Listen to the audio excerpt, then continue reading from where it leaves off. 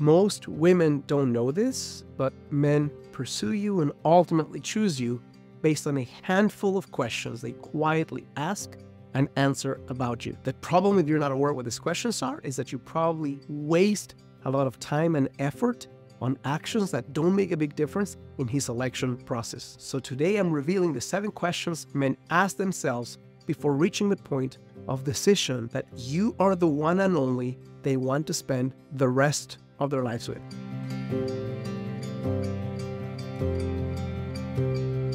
The problem not really understanding how a man thinks and feels is a cycle of unnecessary but repeating, almost unending pain. If you're not aware of what a man of high caliber, a guy who's conscious, who's committed, who's connected, who's handsome, who has things going for himself, if you don't understand how he thinks of your energy, how he thinks of connecting with a woman of high value, and you spend a lot of energy under the wrong assumption, that typically leads to a very painful or at least a mediocre result, which then feeds into the feeling that this is harder than it needs to be. And then it creates a cycle where next time you go again and go for more, you're doing it from a space of this is not going to work. So what I want to do today is disrupt that pattern. Make sure that you understand that you can change things in a heartbeat by understanding first and foremost who you are, what you bring to the table, and what men look for when they want a lifelong companion. Now, I also want to invite you to go beyond the guy. This isn't a video for you to contort yourself into a pretzel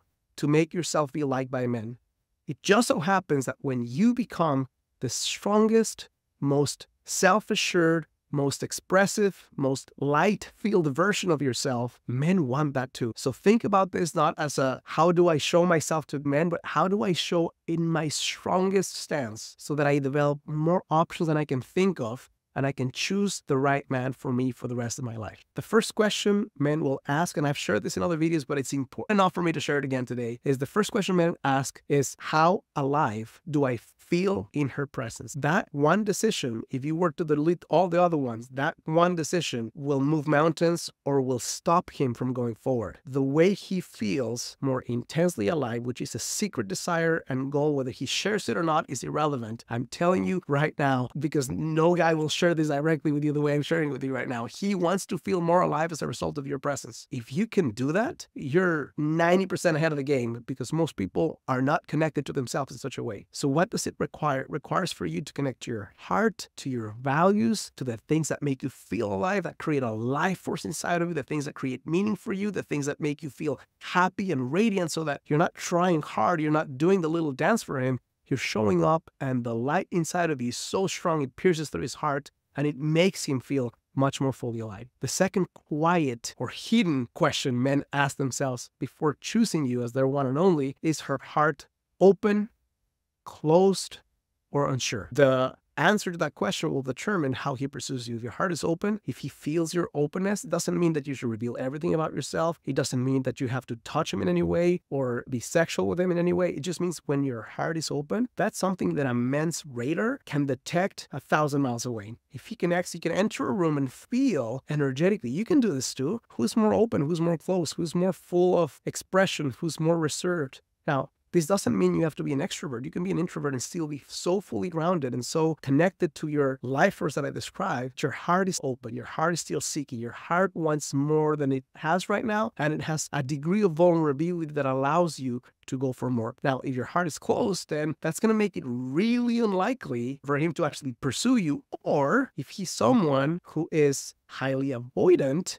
and he enjoys the type of woman who doesn't ask for more and doesn't want more, maybe he'll be super compelled to pursue you because he knows if he pursues you, your heart is closed, you'll never ask more of him than he really is capable of giving. If he's unsure, again, you put yourself in a situation where it's 50-50 if he's going to pursue you, if he wants to connect with you or not. So the antidote to this is not to open your heart as fully as possible, but is to open your heart 1% more than it was before and engage the interaction, gauge his presence, gauge the way he connects with you. And if it feels safe and if it feels consistent, then go for 1% more. The third question he's asking himself secretly is, can she see me uniquely beyond other men?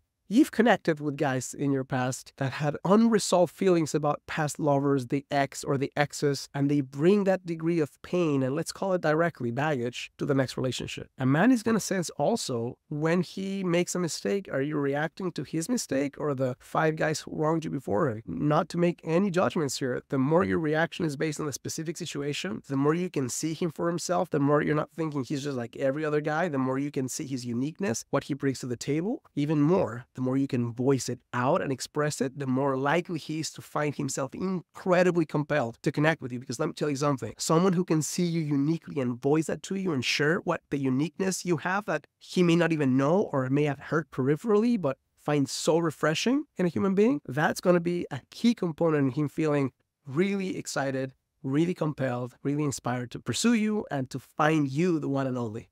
Question number 4, does she value herself? Another way of asking this is, does she feel confident in what she brings to the table? Another way of asking this is, does she have standards? Does she have boundaries? Is she able to say, no thanks? Is she able to say, here's what I need to move forward? Is she able to say, absolutely not? Is she able to walk away if need be, regardless of the connection, because she finds that the worth and the love that she has for herself is more important than any connection with any human being? So the way you show up, the standards you have for physical touch, the standards you have for sexual connection, the standards you have for going on a date last minute. Sometimes it's spontaneous and fun. Sometimes it's the booty call. I mean, the more clear you are as to not, you are wrong for asking me at this hour of the night, but hey, you know what? I'm not good at last minute invites at 11 o'clock at night on a Friday, but I'm curious and open to connect with you later on if you plan it a little bit more in advance. Something of that nature. Now, before I share my last 3 points, which will be very meaningful in your ability to create the connection you want, if you're a single woman watching this, I'd be willing to bet you're not fully aware. I'm not aware at all, perhaps, of the root cause why you're still single. Not the symptom, the root cause. What I've done is I've taken 13 years of being on the trenches, helping women of all walks of life, every continent on this earth, and showing them ways that don't require gimmicks to connect with men and create life partnerships. And what I've done is I put together a quiz you can take in about 60 seconds that will reveal to you the #1 reason you're still single. If you want to participate, all you have to do is go to the first link in the description. You will see a page that looks like this. Answer a few simple questions, and in 60 seconds, you'll have 2 things: the answer to the elusive question why you're still single, and a custom report based on your specific blind spot that will share with you the #1 action you can take starting today to attract the guy you want in a small fraction of the time. 5th quiet question every man will decide before saying, yes, I'm in this, or oh, I'm out, is, does she request or complain? Okay, this is a big one because it's a philosophy of life. It's not only does she usually ask kind requests versus tell me what I'm doing wrong, but it's an attitude in the way you present, the way you view life, the way you say what's right and what's wrong. So if you have a request is, hey, I really thrive when a guy asks me out at least a couple of days in advance. Would you mind doing that next time so I can make sure, because I really want to see you, that I can see you? That's a request. It's a kind request. It's an elegant request. Here's a complaint. You asked me the last minute. I can't believe you did that. Complaint, criticism. I mean, you're saying the same thing in essence, but one is much more elevated. One is much more high value because one, forget man, is going to get you much more of what you want in life. So when you connect with men, are you asking for what you want and need instead of coming at an angle of saying this is wrong, you did wrong, or worse, you are wrong? 6th question men will ask before deciding on you is, does she seek accompanied independence or interdependence? And there's a big difference. Accompanied independence means I do my thing when I want, with whom I want. If you're around me, it's cool. If you can join me, that's great, but this is the way I am, and I'm not looking for a true partnership. Interdependence means give and take. Interdependence means I'm going to connect with someone who is seeking to have an influence of my life into her life, an influence of my words, my actions, my value into her life. She can do things for herself, but she enjoys when I do them for her. And instead of saying no, I open my own door, she allows to say, hey, you know what?